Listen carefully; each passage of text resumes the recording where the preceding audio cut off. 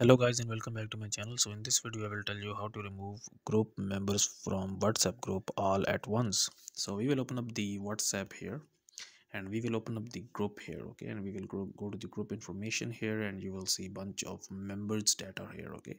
Now there is no official way to actually remove the group members from WhatsApp group at once.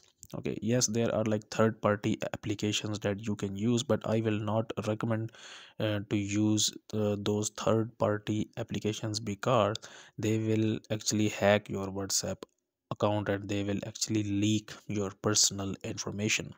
So if you want to remove a person from the group, you will just simply tap on it and you will see here, if you are a group admin, then you will see here a remove person.